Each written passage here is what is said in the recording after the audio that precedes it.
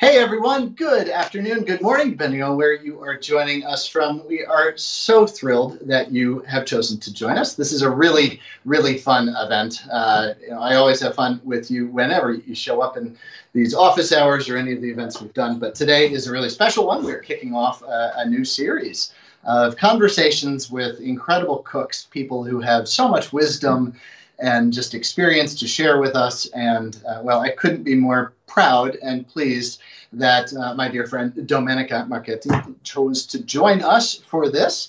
You know, here in these COVID times when we're sitting in our houses, after a while, you just kind of start looking around at the things around you. And well, one of the things I just did, I just started pulling books off the shelves, books that I hadn't revisited in a couple of years. And that was kind of the inspiration for this, was just connecting with people that have really important works out there in the world, such as Domenica's book, The Glorious Vegetables of Italy, back from 2013, I believe. But this was a book that really gave me a whole lot of inspiration, and I go back to constantly just to, I live up here in Maine, and just to be reminded of what delicious seasons look like.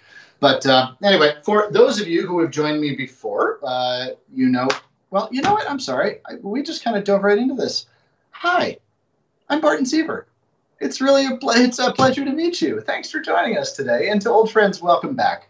So I am joining you today from the ragged, jagged, delicious coast of Maine, where I, my lovely ladyfish wife, and 2 sons live on a saltwater farm right on the water here.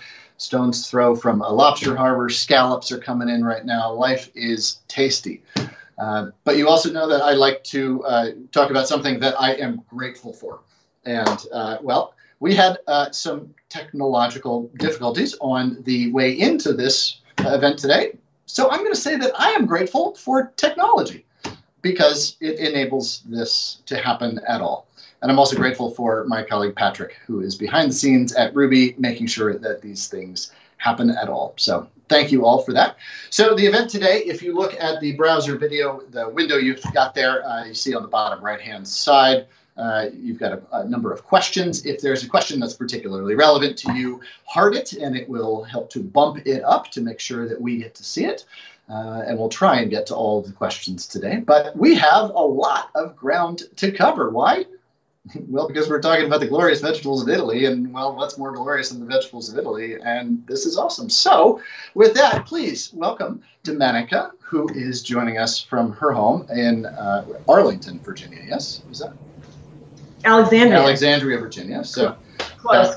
Back my old stomping ground. So, Domenica is an incredible name, well-renowned in the culinary community for her books, 7 books, and well as a very long and storied career as a journalist, writing for just about every food publication you can think of. She's now an educator, a tour guide, taking people to her beloved Italy. And with that, Domenica, you're awesome.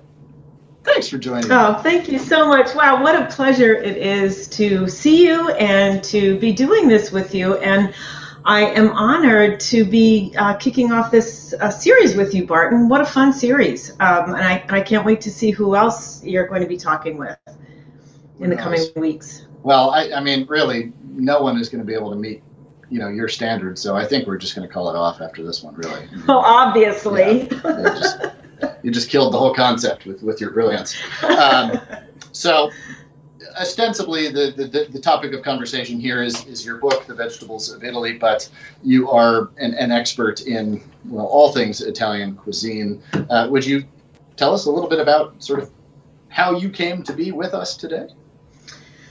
Yes. Well, yes. You mentioned my previous career as a journalist. I used to be a newspaper reporter, but I grew up in an Italian family, and so that means that we didn't talk politics at the table. We talked about food. We talked about what we were going to be eating tomorrow and where we were going to go. And so I spent a lot of time thinking about food, cooking food with my mom when I was little, and she was a wonderful home cook.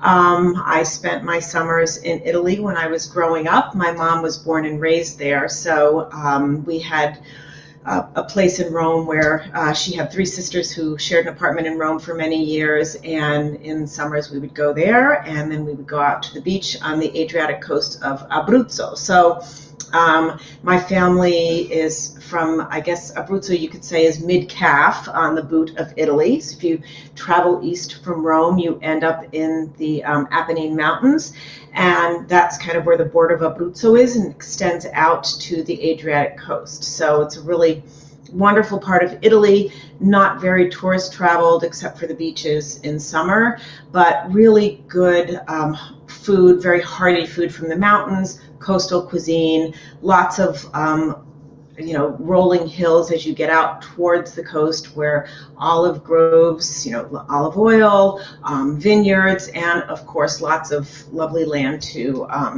grow plenty of vegetables. So I got into food writing when my kids were little. I left my journalism job and sort of reinvented myself as a food writer, and that led to newspaper gigs and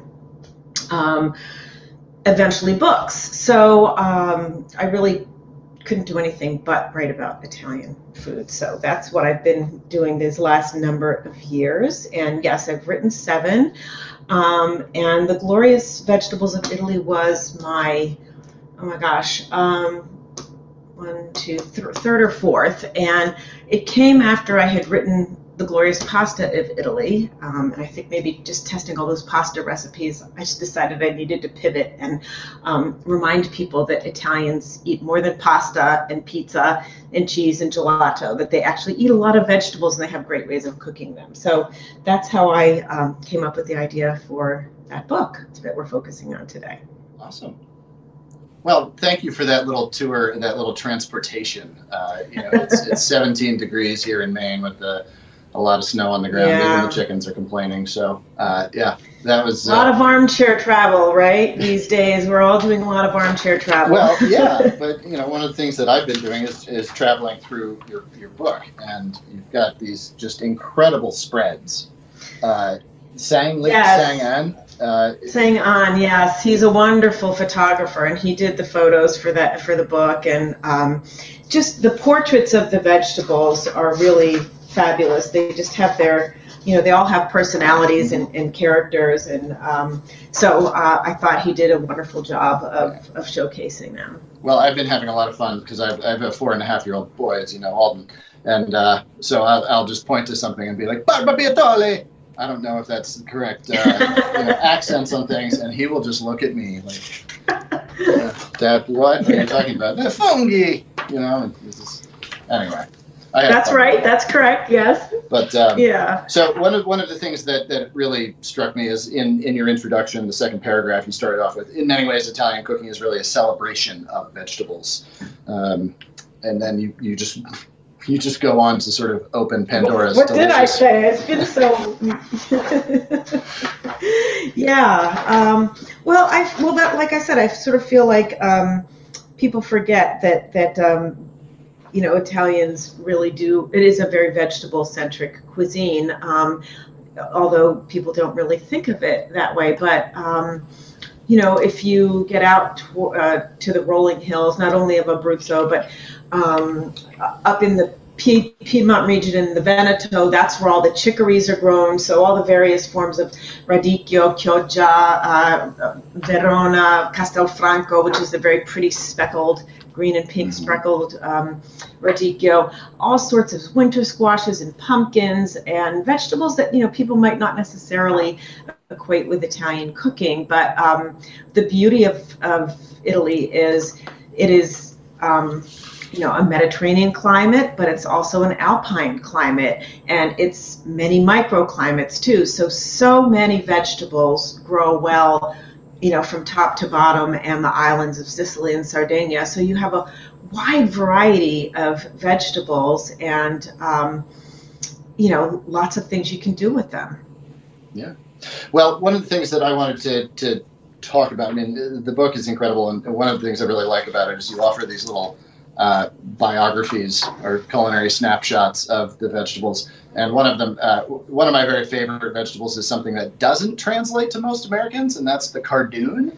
And Patrick, I don't know if you can bring up the picture of the cardoon that I sent you, but I grow cardoons here on the farm. And do you really? Yeah, and they get pretty monstrous because we have a lot of chicken fertilizer, and yes, they're absolutely wonderful. But so yeah, the thing I wanted to chat about is sort of how Italian vegetable dishes, how they're constructed. There's a lot of like multiple sort of tiers to think. In America we steam our corn and put butter on it, and it's good, it's tasty, it's wonderful, and it's delicious. But I'm making a couple of the dishes from the book today, and I picked them out because they are. There you go, the cardoon picture. That is awesome! Wow. Right. What a beautiful vegetable, huh? Yeah. Yeah. It's also terrifying, and it hurts. But it is. I think I said it was either artichokes or cardoons that they look. Yeah, I mean, they look like they're inhospitable. They look like they come from an alien planet. And what do you do with them? You have this giant thistly stalk. Who would even imagine cooking with it, right? Well, yeah, it's like it was a brave person who first ate an oyster, is the statement you might have heard. It's like it was a really brave and hungry person that first ate a cartoon. Yeah. So one of the things that I was just saying, sort of the construction of dishes, and this is one of why I thought you would be such a great guest host with us today, because a lot of the Ruby family is focused on whole foods, plant-based diets. We have a lot of professional development course folks as well joining us today. So, Italian food it's just sexy as a category. It gets us excited for things. But what's so amazing about it to me is that it presents itself with such simplicity, but really the recipes that you have in here are so layered in such intelligent ways. And I mean, first and foremost, the thing I'm making your vegetable broth. And oh yeah, good. And it's awesome. So this started off with, I had leeks, carrots, onion, fennel, which is my very favorite ingredient of all time with anything. Yeah. And thyme, parsley, and then olive oil, and then you put them in the oven and you brown them. And I also have a 6-month-old child, and so I burnt them because we have no focus here in this house.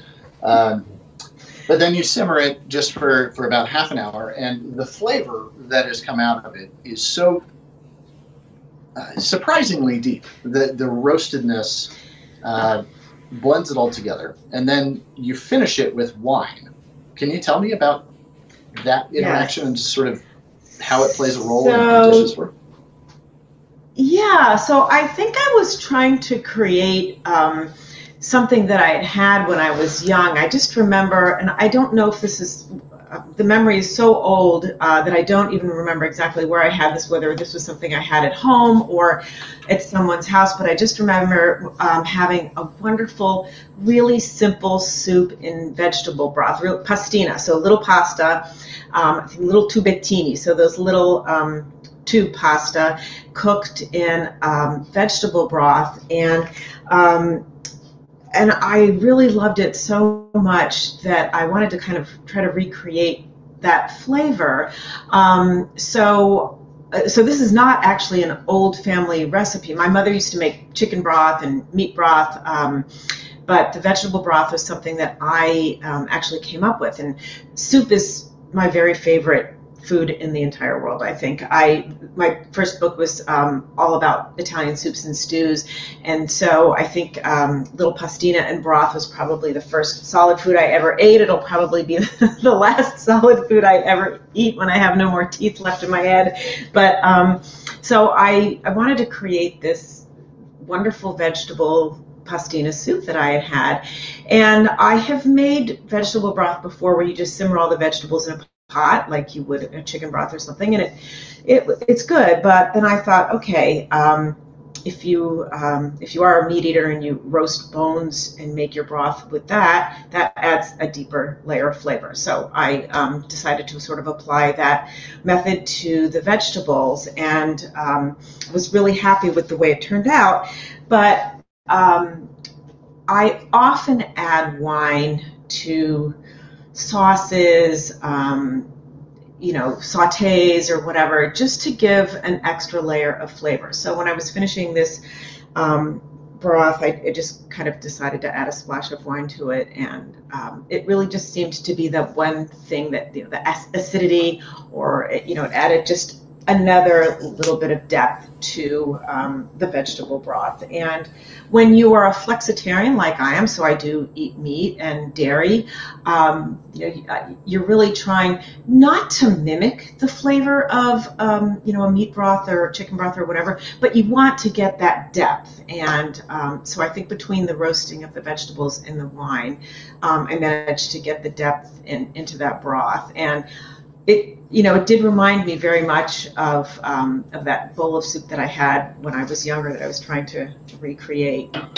Well, that's awesome. Well, one of the suggestions you made is dry white wine or sherry, and I used an Amontillado, which is not technically a dry sherry, but it's close. And I've never added alcohol at the end of a process like this. So that's something that I saw that was really innovative to me and interesting. And so I just added that in as per the instructions, and I'm going to wait the 15 minutes of simmering it again. Yes. And so I'm looking forward to that. But so the other thing, the other aspect of that I wanted to talk about was you used Parmesan rinds. You call for that. Can you tell us a little bit about this little gem? I have a whole freezer full of Parmesan rinds, or a whole big container in my freezer, because we go through Parmesan pretty quickly in this house. So there was a time when you couldn't buy pieces of Parmesan that didn't have the rind on them. Now some places actually sell the rind separately. But that rind really adds umami, that savoriness to whatever you're making. So I just toss Parmesan rinds into a lot of things that I make, a lot of basic fundamental recipes that I make, and this broth is one of them. My mother actually years ago made an entire broth out of Parmesan rinds and water, and it was really quite amazing. I haven't replicated that, but I do like to pop, just toss a Parmesan rind into not only broth, but I make a lot of vegetable soups, with beans or chickpeas, carrots, onions, celery, potatoes, sometimes some chopped greens, and so I almost always toss a Parmesan rind into that. Sometimes I put a little piece of rind into a tomato sauce if I want to deepen the flavor. So yeah, don't ever throw out your parm rind, because it really does add a lot to your food. And if you are the cook, here's a little secret. By the time your soup is done cooking, the Parmesan rind is very soft and gooey, and so you can serve your family your delicious soup, but you save that little piece of parm rind for yourself, and it's a nice little treat. There you go. You get the first sip of wine out of the bottle and the Parmesan rind at the end. Yes. Nice. So perks of the cook. So one of the things that it occurred to me. So I had the stock called for parsley, and I had a bunch of cilantro in the fridge that unfortunately froze at the bottom of the fridge. So I threw that in there, and it got me thinking: does cilantro have a place in Italian cuisine? I've never really seen it. I don't think so. In fact, when I first tasted cilantro, the first time I ever tasted cilantro, I was in my 20s, and I was living in Detroit working at a newspaper, and there was a Thai restaurant out in the burbs that I used to go to, and that's when I first tasted cilantro, and I did not like it at first, and I used to pull it out of everything that I liked Thai food, but I didn't like the cilantro. Well, now, of course, I love it because my palate's gotten used to it.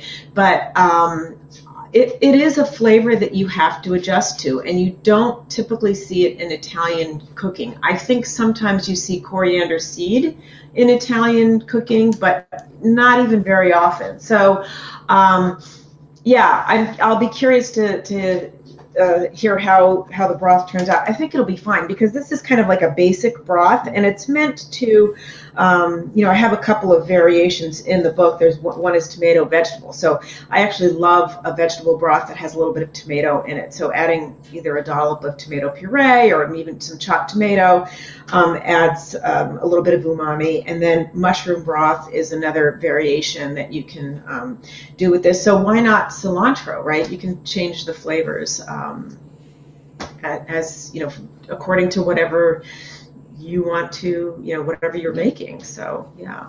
Well, that is also one of the great, as far as I understand it, the hallmarks of Italian cuisine. I mean, it is a cuisine born of the moment, of the season, of abundance.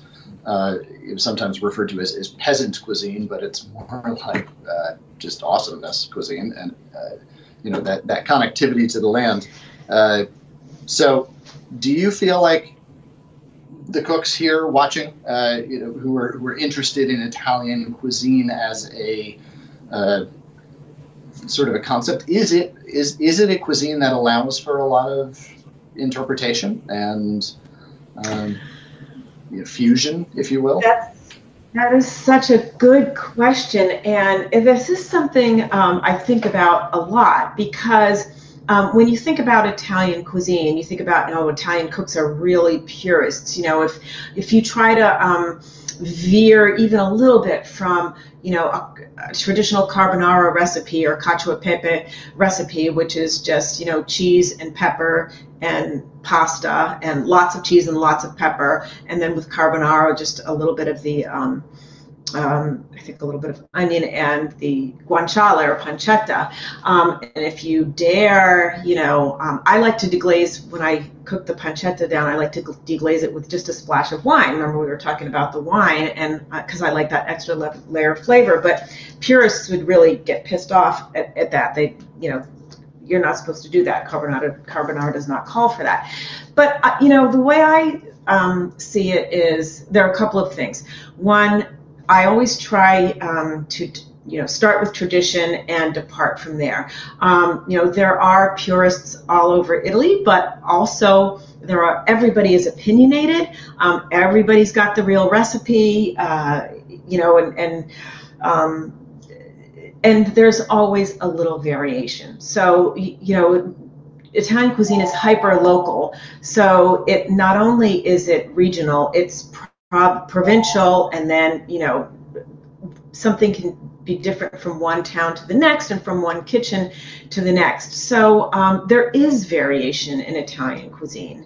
The other big thing that seems to be happening is that a lot of Italian cooks are experimenting now with flavors and recipes that we didn't used to see once upon a time. So you might very well see cilantro in an Italian dish now where you wouldn't have maybe a couple of decades ago. And a lot of that's due to the internet and the blogosphere and, young Italian cooks wanting to experiment. I see Italian cooks taking on American cuisine and sort of Italianizing burgers or muffins. I've even seen bagels on Italian blogs. So, I have mixed feelings about all of this, of course. But look, cooking doesn't happen in a vacuum. We are, it's always evolving. And Italian cuisine is really a mishmash of many cultures. If you think just of Sicily and over the centuries, how many groups invaded Sicily and left their culinary mark on the island. That's where citrus comes from, almonds, honey, all of these things came from the Middle East to Sicily, and now they are just integral to Sicilian cuisine. And and baking. And then I think in the 18th or 19th century, there was a big influx of Swiss bakers down to Sicily, and that's why Sicily's baking is so revered. It's so all, you know, like I said, nobody cooks in a vacuum. I live in Northern Virginia, so you know, if I can't find pancetta or whatever, maybe I'll use a piece of cured ham from you know, from a Virginia country ham. I mean, we all use what we have, and I think that's what makes cooking endlessly fascinating. So what do Italian purists think of American ketchup? You know, I think, you know, it really depends, because I will say that, you know, American style cuisine is really increasingly popular in Italy. I remember when the first McDonald's opened in Piazza di Spagna in Rome, and then not long after it opened, I think it was bombed.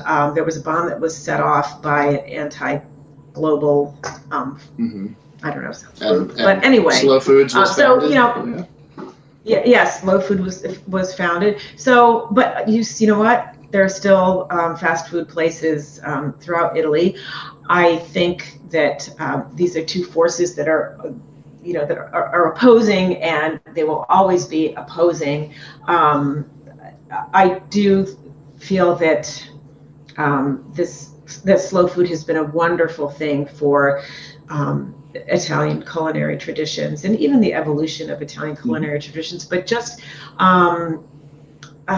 reviving home cooking and local recipes and local specialties, and even ingredients. You know, all of the arc of taste, all the special ingredients, like the little artichokes that are grown on the hills near Vesuvio, and the tomatoes, and you know, they all have protected status now, and a lot of these things were sort of falling by the wayside. So I really didn't answer your question about ketchup, though, did I? And honestly, it's picking up on everything we've spoken of, in sort of tradition and evolution and seasonality, and right. I had one experience. I was cooking in a tiny little village called San Vincenzo de Bonvincino, outside of Doliani, and it was after a slow food Terra Madre event, and it was such a wonderland. But one of the things that I've realized on that trip was even things like polenta are seen as seasonal foods. You know, the way that the farmer there was telling me that they let the corn dry on the stalk in the field, and they mill it throughout the winter, and when it's gone, it's gone. It's not a staple so much as it's a staple of the moment. Yes, and that's so true. And go ahead, please.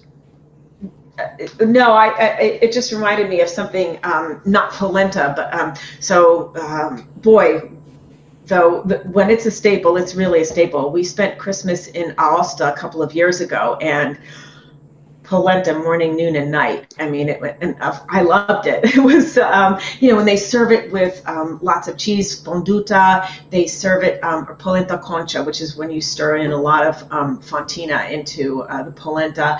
They serve it with carbonade, like a beef stew. They serve it, you know, lots of different ways, but they really rely on it up there. But you're right, when it's gone, it's gone.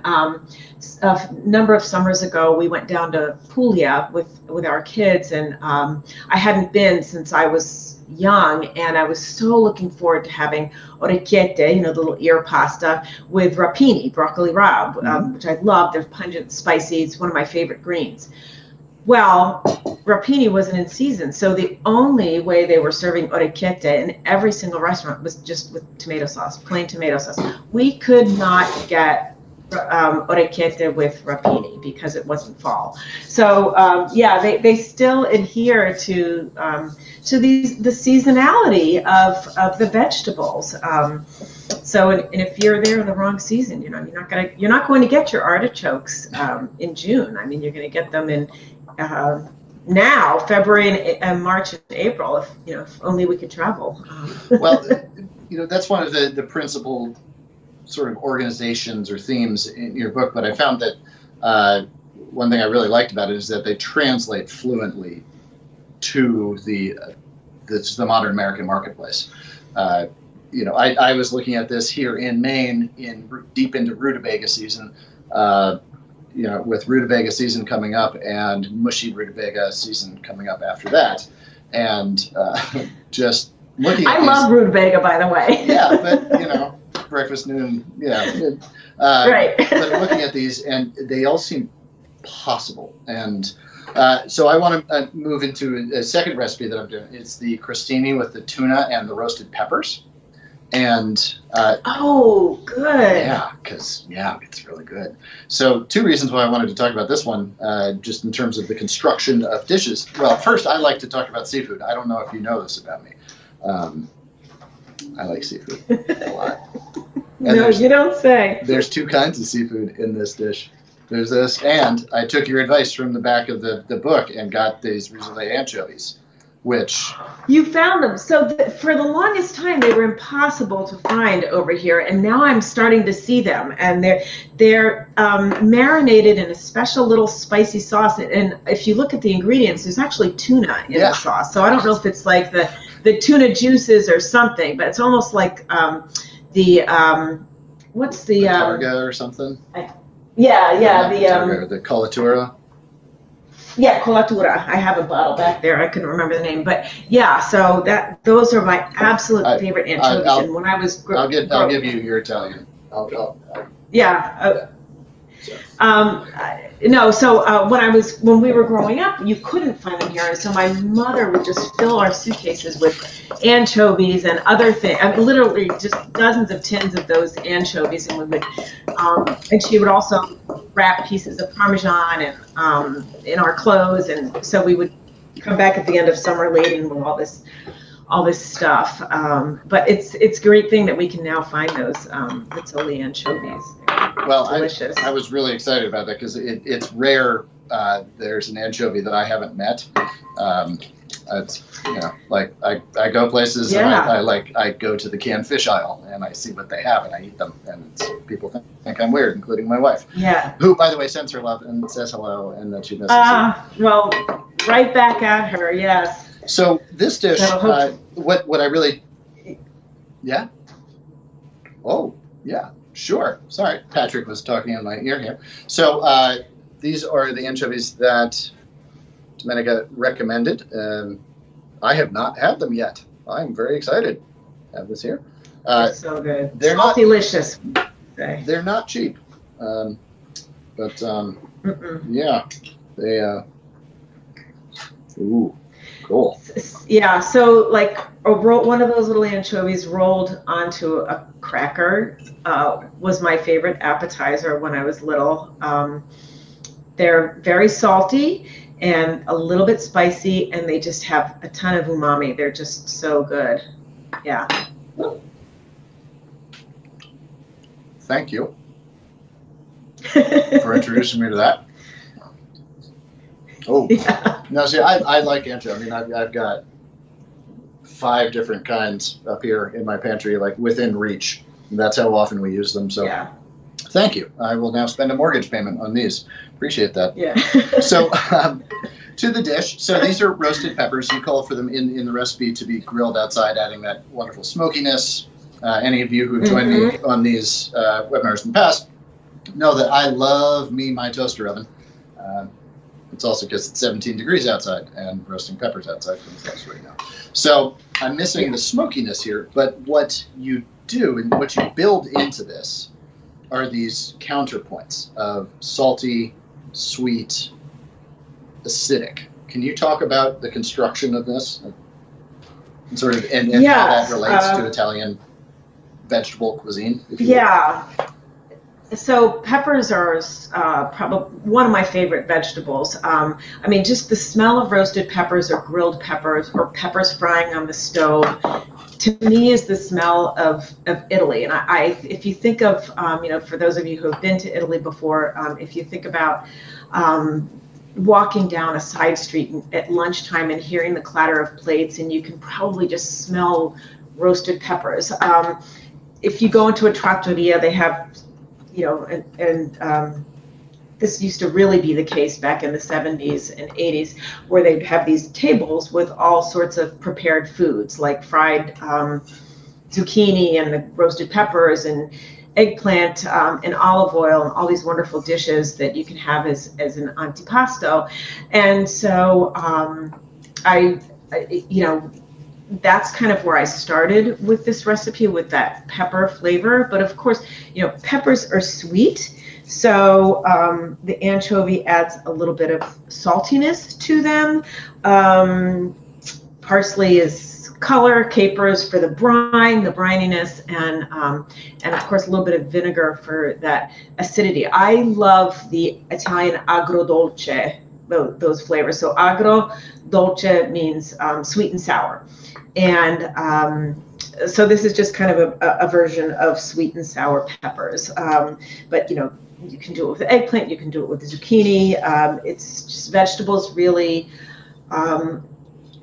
do well with all of they soak up the you know, the vinegar, the brininess, and all together, you know, the sum is, the whole is always more than the sum of the parts. I don't think I said that right, but you get my get my drift. Yes. And it all works together. So yeah, and you know, this is one of those things too, if you let it sit for a little while, it gets even better, because all of the flavors marry, and my mouth's watering just thinking about it. Yeah, well, you are welcome to come. I don't have any peppers. Yeah. Any post-COVID time. So what was really so interesting to me is that layering. You know, and when we're talking about veg-forward cuisine, when we're talking about whole foods, plant-based, and certainly in the construction of good menu items, just in the classic sort of American kitchen, it really is that balancing act that, in my opinion, makes for great cooking. Anybody can buy good ingredients, cook them properly, and put them on a plate. That's fine. It's great. It's called a steakhouse concept, where you're buying the ingredients and the experience. But this dish and the one after it, which is the roasted fennel side dish, you know, that layering of flavor. So you have salty, you have sweet, and you have these little. I mean, it kind of feels like a little arcade, like sort of blowing up in your mouth. But one of the things that I find so compelling about it is that it works at room temperature, which you just mentioned, sort of those giant long tables at the Contorni. Mm-hmm. But that's one of the things that I associate with Italian vegetables, is it's not sort of the American way of steam it, you know, meat plus two, but rather it's sort of these long cooked or slow simmered or really sort of purposefully prepared dishes constructed in their own right. And then they're just kind of left on the table, and they just get better and better. They do. They get better and better. And you're right about that. So I think at least traditionally we've had two ways to cook vegetables here in the U.S. And I think, you know, we've come a long way. I really feel that way. But it's either they've got to be barely steamed and very crunchy, you know, like your green beans. They have to snap. They just have to be bright green.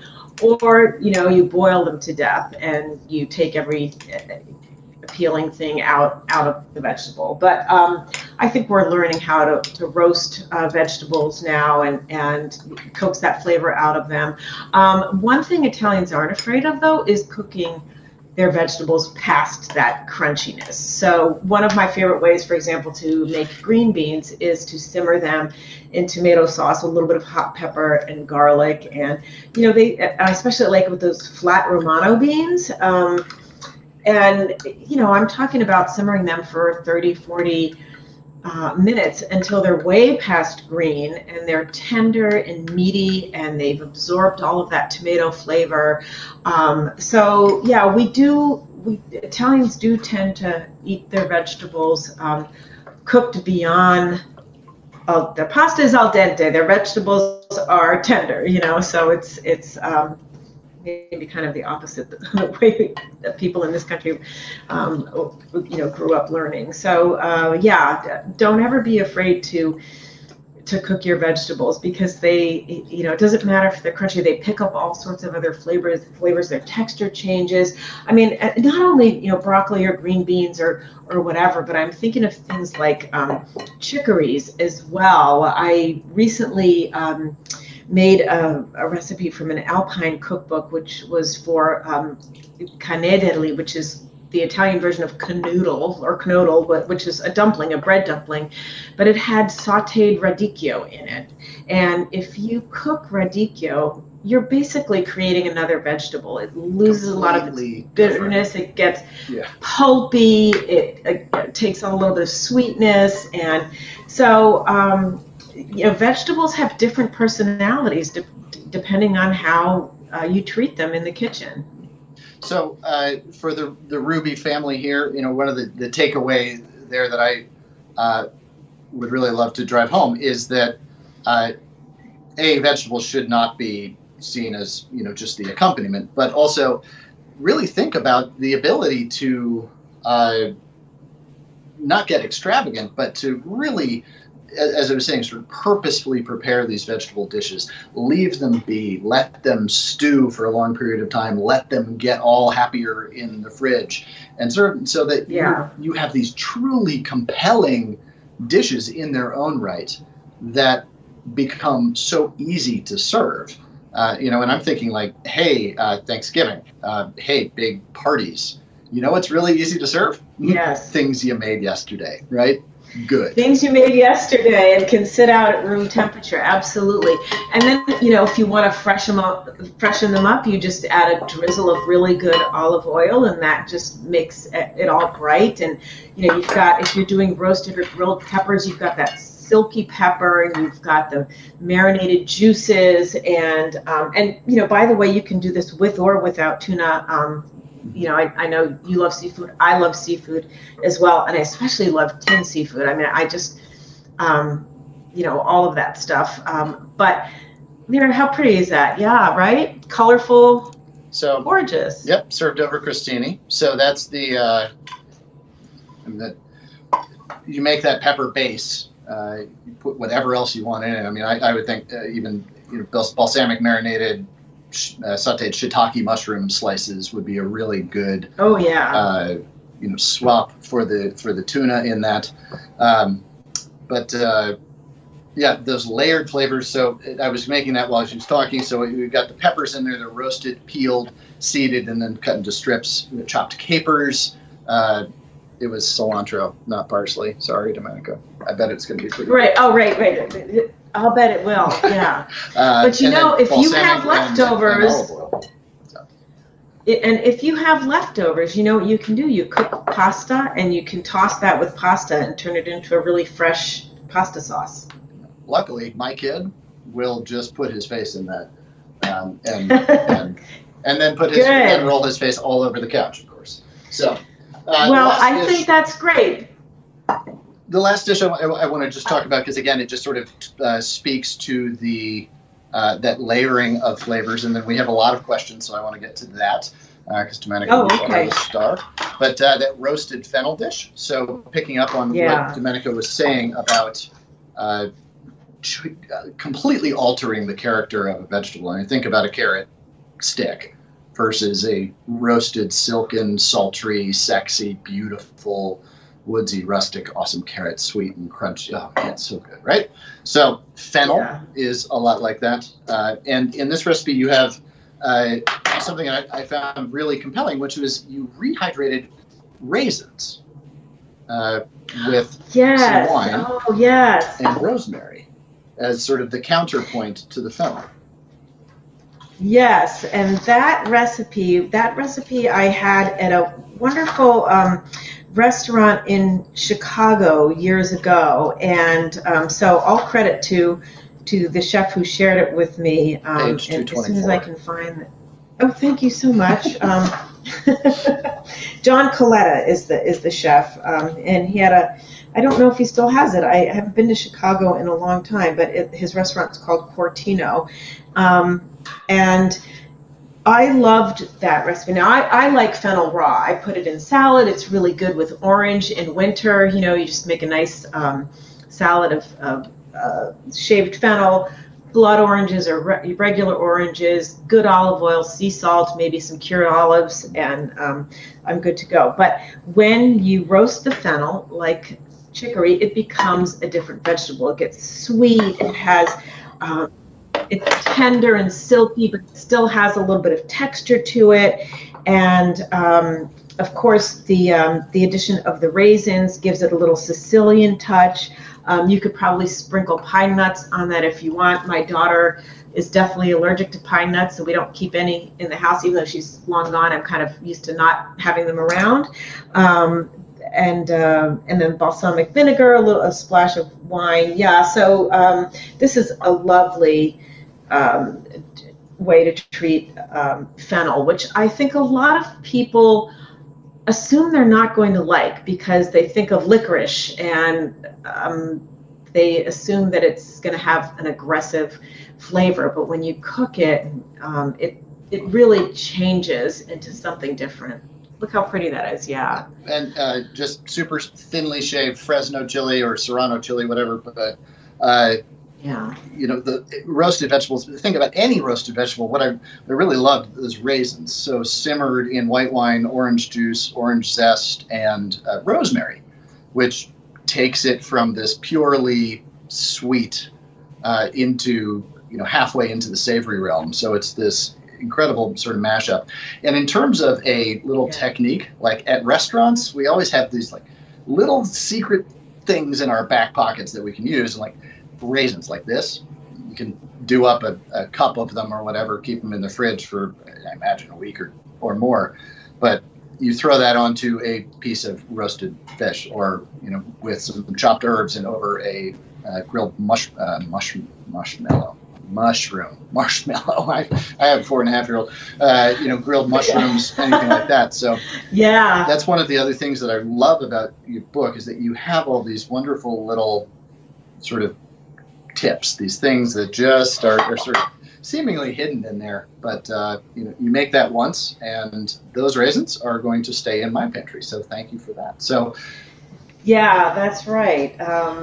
I do like to make, so unlike my little dirty secret is that I'm not a chef. I'm a cook. I'm a home cook. I never went to culinary school, so I like to make cooking accessible, and so yeah, I try to give tips, other uses for something that you might have left over, and so on. Cool.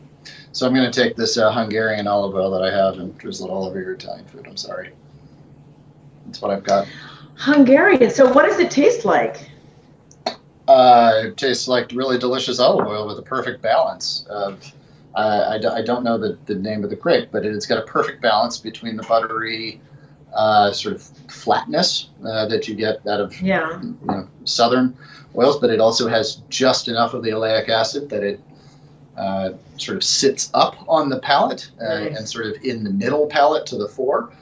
So it's not just all aroma, or it's not just all spice, but you know, on the back end. But it works really well. So, and with that, let's dive into some questions. So, Domenica, I'll read them to you. Okay. So, someone asking, don't know whether the cookbook is plant-based or not. It certainly has meat and tuna in it. But her question is, what vegan cheese, either purchased or homemade, would you recommend substituting in Italian cooking? That's a good one. Oh my gosh, that's such a good question, and I wish I had an answer for you, but I honestly don't know because I haven't substituted. But so, you know, Parmesan, the cheeses I use most are Parmesan, Pecorino, which is a sheep's milk cheese, and mozzarella. Are there vegan versions of these kinds of cheeses out there now? I don't know. So I am really sorry that I'm falling flat on this first question, but I'm not familiar with vegan cheese. But now I'm curious about it. Yeah. Well, if there's anybody out there in Rubyland that would like to comment in and share their expertise, we both would appreciate it. So we'll move on to absolutely. Laura. Hey, Chef Barton, Miss Marchetti, what's the best way to cut and cook turnips and parsnips? Ooh, that's a good challenge for you. That is well, I actually have turnips in my fridge. I got them at my farmer's market. So I've been using them. I actually love roasted turnips if they're big enough. Cut them into big coins, big thick coins, and I do the same with rutabaga, by the way.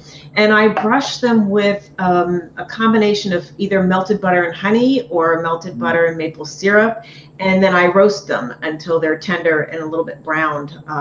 And they're a delicious side dish that way. I also put them in soup. I love putting turnips in, and probably parsnips too. I don't cook with parsnips often, I'll be honest. Really good in lentil soup, split pea soup, vegetable soups. So I do enjoy them that way. Parsnips, I imagine, are really good roasted as carrots. Yeah. So those are probably my preferred ways of eating turnips and turnips anyway. Like I said, I'm less familiar with parsnips. Also raw. I mean, I kind of like the spiciness of raw turnip. Well, and raw parsnips as well. I do somewhat like a remoulade, which is traditionally made with celery root, but I've made that with a raw shredded parsnip. You need the parsnips to be very fresh. Parsnips dry out in the bags as they age on the shelf. So a fresh parsnip, I grow them here, so I can do that. But the one thing I would caution, maybe not against, but to use knowingly, is that parsnips, when incorporated into a soup, like a vegetable melange soup, can sometimes add an overwhelming sweetness. Like I found that the parsnip can actually throw a dish out of balance because their sweetness is so robust. But nothing that can't be fixed with a little bit of tomato or another little form of acid to sort of punctuate it again. So. All right. Well, you know what? Before we move on from parsnips, I just want to say I have a dear friend, Diane Morgan, who's a cookbook author. She wrote a book some years ago called Roots, and it's all about root vegetables. It's a great book. It was a Beard winner, and she's got a recipe in her book for parsnip cake. It's a spice cake with grated parsnips, and I haven't tried it yet, but I'll bet that's a really good use for them. Yeah. Wow. Cool. All right. From Chris. Hi, friend. Nice to see you pop up. Welcome back.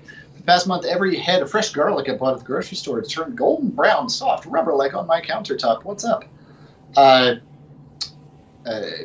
just offer an answer on that. I'll bet you it's likely garlic from last season, and quite likely coming from China. A lot of our garlic supply does come from China. Not necessarily a bad thing, but it takes a while. And when garlic gets out of cold storage and into room temperature environments, when it's aged already, it can very quickly deteriorate and turn into that. So you're just, I think, getting good-looking old garlic to begin with, and then it is showing its age very quickly once you get it into that room temperature environment. So as you know, Chris, I grow a lot of garlic, about 1,200 heads here, and I keep it in our breezeway porch. Which sometimes gets below freezing, and it can handle that, but I keep garlic in root cellar-like conditions. So. All right. Next up from Hilda. Hey, friend. Nice to see you again. Made your stuffed mushrooms. Domenica, that must be yours. 'Cause I don't think I've ever made a stuffed mushroom. They're really good. And the question is about removing the gills. Is that necessary? Interesting. Oh, good question. I think for the large portobellos, because I think the gills can be a little bit bitter. If you are, if you're concerned about that, they're easily removed. And if you're going to stuff them, why not? Because it'll give you more space for stuffing. I think for the smaller baby bellas or the cremini mushrooms or the white button mushrooms, I don't know that it's necessary, and I tend not to do it. I think I only do it with larger mushrooms where the gills are really prominent. Yeah. The only time I ever removed gills from portobellos was an aesthetic thing, because the gills, we were doing, because this was back in the late 90s when vegetarian cuisine meant, do you want all the vegetables that are on other dishes on the menu with a portobello on top of it? that was the veg plate, right? Right. That's what it was. Yeah. And if the gills are in the mushroom, if you grill that, it will leach out an unattractive brown liquid, which is perfectly wonderful, tasty. But that's the only reason I would remove them. But for home cooks, no, not so much. Yeah. All right, from Stacy, eggplant. Hi, Stacy. We both love eggplants. Your favorite vegetable, but it's time-consuming to prepare. The ways of preparing eggplant: quick and easy, and not heavy-handed on the olive oil. Domenica, take it away. Not heavy-handed on the olive oil. Well, that's a good one because eggplant really absorbs the olive oil so well, and it's delicious.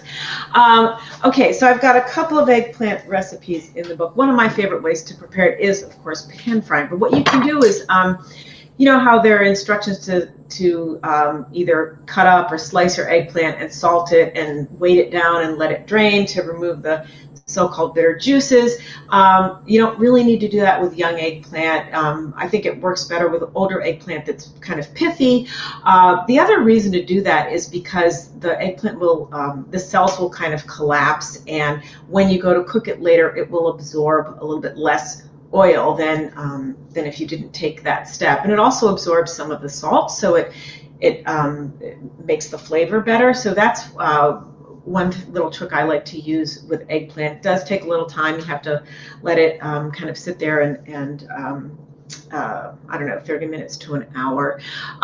There's a wonderful recipe in the book that I really love for eggplant meatballs. So eggplant takes the place of, you know, ground meat, and you mix it with breadcrumbs and egg and herbs, and you form little meatballs and you fry them just as you would regular meatballs, and it doesn't really absorb that much oil.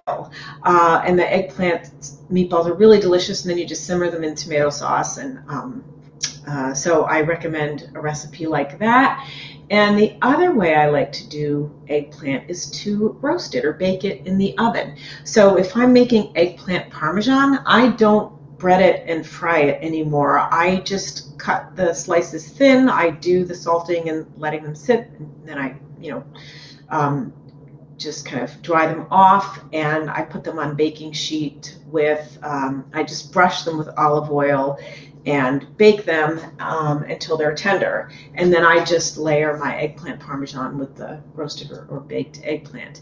And that is a really good way to cook eggplant without getting too much olive oil in it. And of course, you can use that not only for eggplant parm, but you can make those rollatini, the eggplant roll-ups, where you can layer it with cheese and you know, if you are a meat eater, a little piece of prosciutto or something, and roll it up, and then bake the rolled eggplant in a little bit of tomato sauce. So that's a really good, that's another good recipe for eggplant that doesn't take up too much, doesn't use too much olive oil. I don't know, Barton, do you have any other? I'm really stuck on Italian recipes for eggplant because, well, you know, it's yeah. like. And here I am trying to put cilantro in all of your work. I'm sorry about that. No. So I would say that the quick and easy part of this and reducing the olive oil is less in the technique of cooking than it is in the buying of the eggplant. There are a lot of different varieties of eggplant. I mean, the heirloom varieties that are just wonders in their own right. In the same way that just a plum tomato is nothing, but a Cherokee purple is something to behold. I like smaller, slender, more sort of svelte eggplants than the big, bulky, giant ones that we tend to find at the sort of commonly in the store here. Those are great, especially if you're making a baba ganoush, whether you're making an eggplant hummus, roasting them cut side down. But those smaller, slenderer ones tend to have skin that is a lot thinner. They also have a lot less sort of porousness in them. So at that point, if you buy these smaller, more beautiful, sort of more delicate, and I think more highly flavored eggplants, things like quick grilling them, even a brush of oil, if that at all, you can just grill it dry and then serve it with a sauce where you can really control the oil, such like a Sal Moriglio sauce, which is fresh oregano, parsley, shallot, garlic, and olive oil mixed together is a great way to go.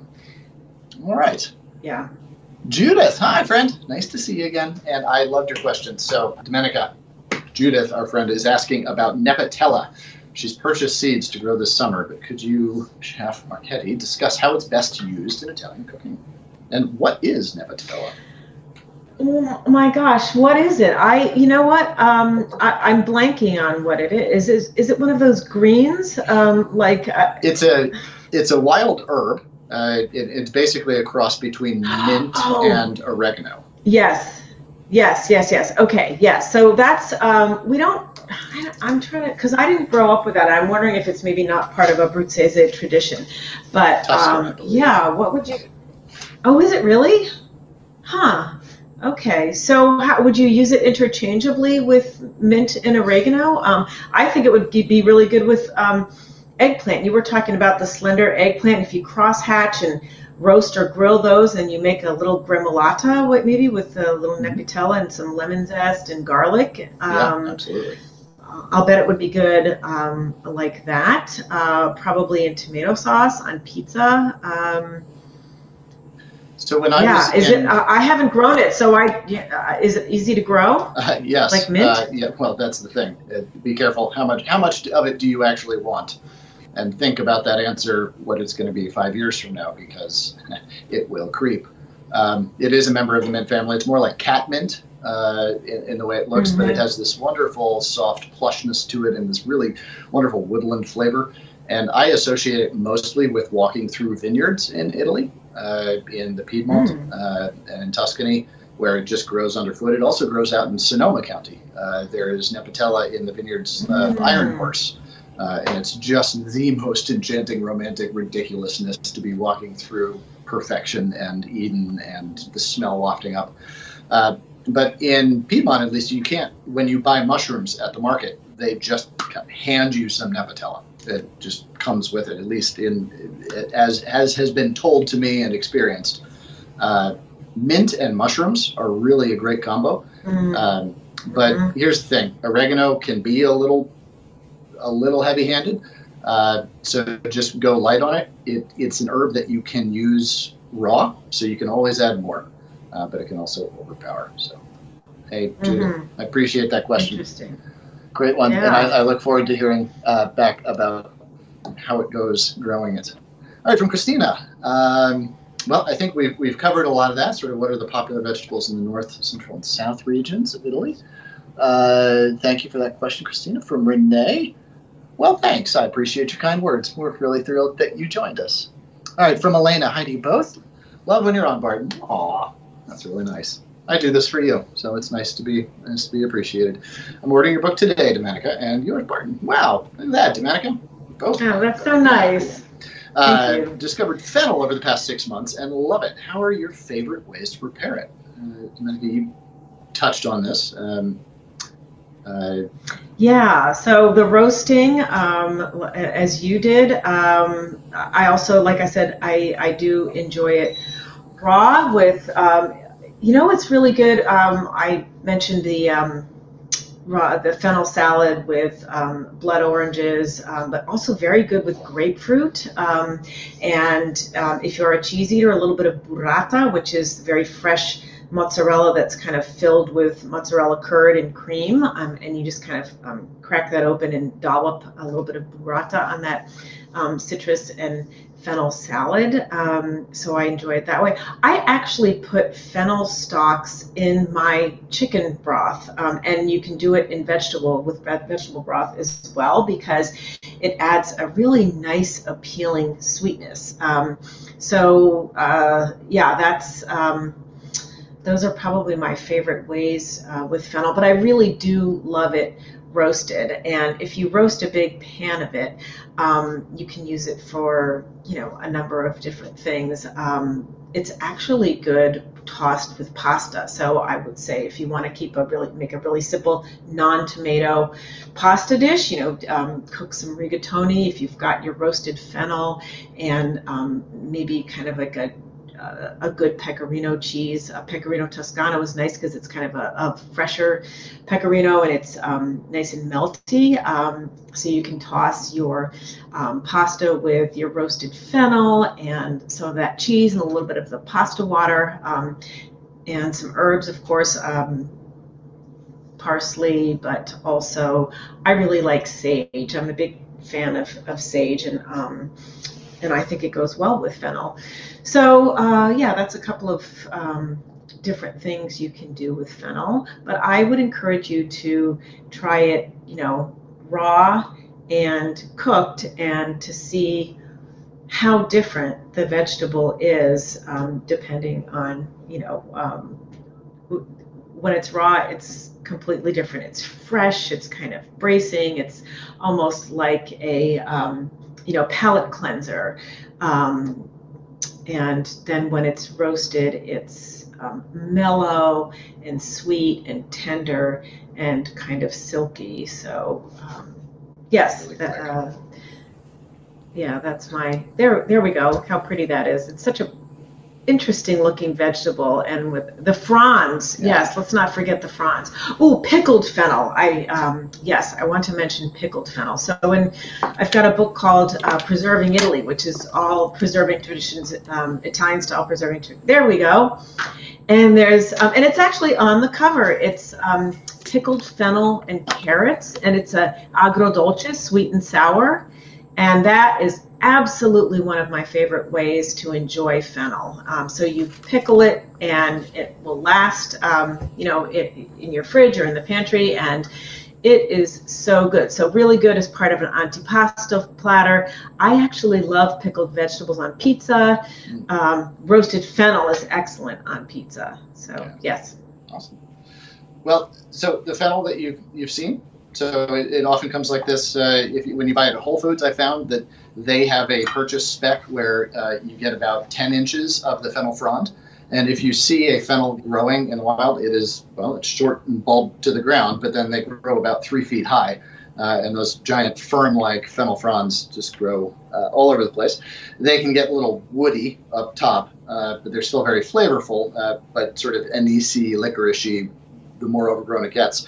But these tender little leaves down towards the base are wonderful, used just as a fresh herb, or picked and plucked and used just as a garnish in any green salad, or thrown on top of roasted vegetables, etc. So that really adds its own sort of just a very youthful fennel flavor that it's just very harmonious. But one thing that's also interesting about fennel is that you will often see both male and female fennels on the market. And if you've ever seen one that looks like this, and I believe that this is the female, and so I might be wrong on this. I'm sorry, this is actually the male. It has that shorter, more bulbous shape to it, and if you sometimes see fennels that are far more vertical. And this is within the same box of fennel, so it's not different species or varietals. So female fennel, the tall, narrow ones, tend to have a lot more sort of spice to them. They have a lot more aroma, whereas the male ones have just sort of a deeper, richer flavor, sort of more sweetness about. So anyway, not to get too caught up in the fennel weeds, but there you go. Yeah, that's interesting. Yeah. So, all right, from Jenny. Oh, she's offering a wonderful suggestion about Via Life brand Parmesan-like vegan cheese. Thank you very much. Appreciate that, Jenny. Great, thanks. Yes. All right, from Jamie, an answer to Laura about parsnips and turnips. Use them both in a chicken matzo ball soup. Right on. There you go. And pureed parsnips are a lovely alternative to mashed potatoes. Hey, great suggestion, Jamie. Thank you for sharing those. Yes. Mashed parsnips. Wow, that just sounds like Valentine's Day dinner. Right? All right, I'm attempting to adopt the Mediterranean diet from Jim. And Italian vegetables couldn't be a better fit to shape my diet. Well, hey, I really appreciate that you are making the effort towards health and deliciousness, and I appreciate that you've joined us and made us a part of your day. And Domenica is a genius, and I hope that she has set you free with inspiration here. All right, From Kelly, question about pasta. There you go. I'm sure fresh pasta would always be best, but is there a significant difference between taste with dried pasta? Oh, this is one of my favorite questions, because this is a misconception that so many people have. Fresh pasta is not better than dried pasta. They are two different things, and they both have their applications. So fresh pasta is not always. It's often pasta made with egg. So it's a delicate pasta, and you use it to make, tagliatelle, the sort of flat noodles, lasagna, spaghetti, thin noodles, ravioli. But you can also make semolina and water pasta, and that is actually what most dried pasta is made from. The boxed pasta you see is basically finely ground semola or hard wheat flour and water and no egg. And it's just dried in very kind of controlled conditions so that it can stay boxed and keep fresh. And it does have a different texture than fresh egg pasta, but it doesn't mean that it's not as good. I think, if you get a really good brand of boxed pasta, it's just as good as fresh pasta. So I actually teach semola and water pasta, so you can make that type of pasta fresh as well. And I pop it in my freezer, and instead of drying it out, because I'm in a house, I don't have controlled conditions, so I sort of keep it fresh that way.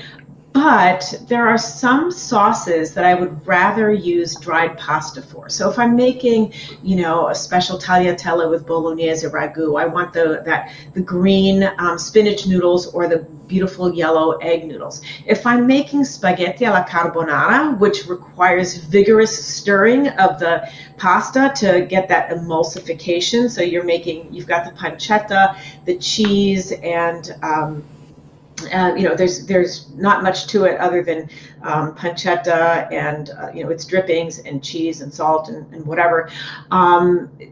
Because of that vigorous stirring, I don't want to use a delicate egg pasta for that. I want to use a sturdy, hard wheat and water pasta that's going to stand up to that vigorous stirring and will properly absorb that carbonara sauce. So don't think of it in terms of one being better than the other. Just think of them as two sort of versions of pasta that each has their own characteristics and each has their purpose in the kitchen. So I always have boxed pasta on hand, and my pasta book has a chapter called Pasta on the Run, and it's all recipes using boxed pasta and very simple sauces that come together in the time that it takes to boil the water to cook the pasta. So on a weeknight, pasta can really be a lifesaver. And the other wonderful thing about it is the sky is the limit, and the sky's the limit when it comes to what you can do. I mean, there are so many sauce recipes. It's, tomato sauce is one recipe, ragu is another, but these vegetables that we've been talking about today, so many of them are really delicious, just tossed with pasta and a little bit of Parmesan cheese, a little bit of that starchy pasta water, and you can have a really wonderful meal on the table in under 30 minutes. So yeah, boxed pasta really is a lifesaver. At least, was when my kids were growing up. We had boxed pasta a lot.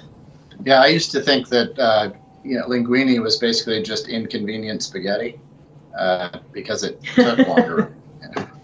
But now, understanding really the development of the sauces and what you were saying, sort of the grinding and the stirring and the emulsification and all that. It's an amazing complexity. I mean, it's a cuisine. It's worth its entire own course, which let me recommend Domenica to be the one to teach that. So running through a couple other questions from Sarah. Can anyone do anything with carrots that froze once they saw? Same question with cauliflower from a refrigerator outdoors. You turn them into a puree soup. There you go. Freezing a vegetable is just going to denature, or it's sort of rupture the cells. And so all you're going to do is basically just have certain moisture loss. So you're actually going to be able to cook them a little bit faster in that way, because you're going to be able to release that moisture, sort of roast them down a little bit faster. So if you're trying to do something like a saute, it's not really going to work as well. You're not going to get that coloration because of the steam. But if you're just simmering them into a soup, or adding them to pasta water to cook along in the last couple of minutes, and then just mixing it together with olive oil, etc. But certainly it is not a waste. And we freeze a lot of food up here in misbehaving refrigerators. So I'm well aware of frozen carrots. From Bob G, can you reuse Parmesan rinds? Domenica?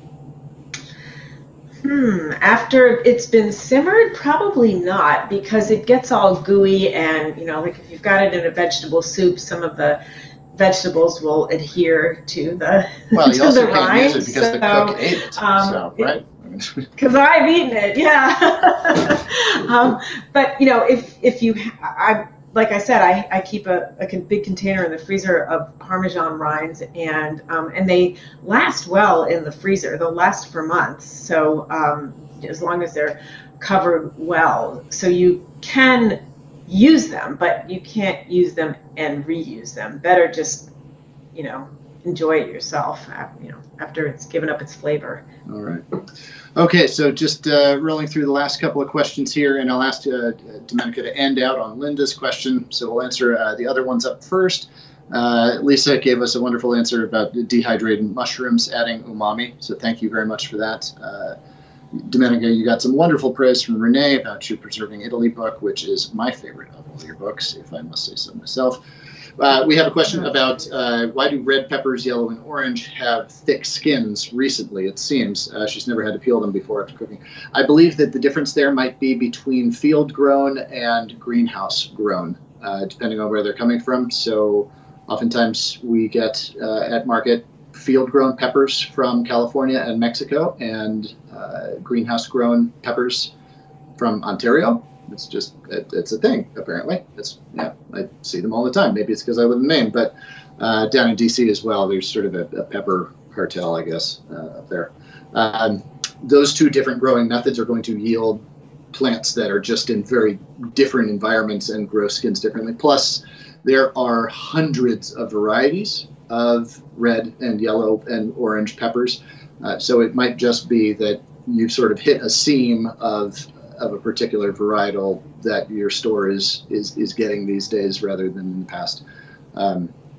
But if you cook them properly under dry heat, under the broiler or on the grill, you should be able to peel that skin right off in the roasted sense. Otherwise, though, that skin does add great structural integrity. So another tip to get around that is to slice the pepper a lot thinner in order to mitigate the negative impacts of that tough skin. So there you go. And I will leave it to Domenica to answer Linda's question. Can you give us a walkthrough of exact technique and ingredients for your favorite pasta dish? Oh, how do I pick a favorite pasta dish? Oh my gosh. I really, okay, no is the answer to that, because I have so many favorites. But okay, what I've been making recently, I had talked about semola and water pasta. So I've been making a lot of pasta by hand with semola macinata, which is semolina flour that's been ground so it's pretty fine, and water and a little bit of salt. And I like to roll it into cavatelli. So this is something you can do with just your fingers, or if you have a little gnocchi board, which I don't have nearby, you can just roll little pieces of pasta down the gnocchi board. There's no rolling out of sheets. It's all hand done. Or you can buy a bag of cavatelli. But one of my favorite simple sauces that I've been making is, it's not vegetarian, unfortunately, but it is a simple sausage ragu, and it's just a matter of browning sausage meat, and you could probably do mushrooms in place, though. Mushroom ragu is another favorite of mine. So for the plant-based people out there, the two can really be used interchangeably. So you can either brown your mushrooms, and if I'm using mushrooms, I like to use a mix. I like some shiitakes in there because they have that nice chewy sort of meatiness to them, some portobellos, just some basic everyday button mushrooms, oyster mushrooms, whatever you have on hand, or a couple of links of sausage taken out of their casing and crumbled, and just into a little bit of olive oil and seasoned with a little bit of garlic. And then when that's browned, I add tomato and a little bit of peperoncino, because I'm from Abruzzo and we love our hot pepper. And then I basically just let that all simmer and until it's done. If you want, you can add a little bit of chopped onion as well when you add the garlic. Add a little bit of onion. Always adds a little more flavor, and red onion is good in this sauce. It's got a little bit of, it's a little assertive, and so it stands up well. And just cook that down, and that's a really lovely, fast alternative to a very long simmering ragu. So I've been doing that on Sunday nights, and we've been eating a lot of our semola and water pasta and this sausage ragu. But as I said, it really does work just as well with mushrooms. And porcini mushrooms, which are hard to find fresh and also very expensive, but are delicious dried, also expensive, but maybe not quite as much. So it's always nice to toss a handful of dried porcini mushrooms into sauce. So, and you can do this one of two ways. You can either reconstitute the porcini in hot water, in boiling water, and then add the porcini to the sauce. Along with the porcini, you filter out any of the little grit, and I always add that porcini water to my sauce when I'm using porcini, because it adds depth to the flavor of the sauce. Or you can actually put the dried porcini into your tomato sauce, and they will absorb the liquid from your sauce. So just make sure it's not a very thick tomato sauce. You want it to be a little bit watery, and the porcini mushrooms will actually help that sauce thicken up, and they add enormous flavor to tomato sauce. I love them. They've got, almost like this chocolatey quality, very woodsy and rich and so delicious. So since it's winter and we've kind of had a mixture, I'm looking out my window, we've had a mixture of snow and rain today, and I'm just thinking that a nice sausage ragu or porcini ragu would be perfect way to dress pasta. Well, there you go. Hey, Domenica, you're amazing. Your wisdom and your experience and your passion for this. We can't thank you enough for sharing that with us here at the Ruby family. I hope that all of you who've joined us today have learned as much as I did. And please support Domenica. Check out her books. Check her out at domenicacooks.com. She is an incredibly dynamic person, culinarian. Lots of interesting stuff always up her sleeve, including trips to Italy, in case anybody wants to get out of wherever they are. When the world reopens, yeah. But hey, good friend, dear friend, it's really lovely to have you back into my kitchen. Thank you for sharing yours with us, and we really appreciate it. It's been my pleasure, and love to you and the family. Thank you for having me on. This has been such a treat, and thank you to everyone who joined us. All right, everybody. We'll be back in touch with next events coming up. We're going to select our next author, personality, person from the bookshelf to call into action here. We'd love to take any suggestions from you if there's anybody you'd like to try for us to try and rope in. But as always, send any questions you have over to email address below, Barton@Ruby. Happy to answer questions for you. Check out our range of courses. Have a most wonderful Valentine's Day. And please remember that cooking for people is an act of love, and the world needs a lot more of that. So thanks for all you do for spreading love. Cheers, y'all. Bon appetit. See ya. Ciao.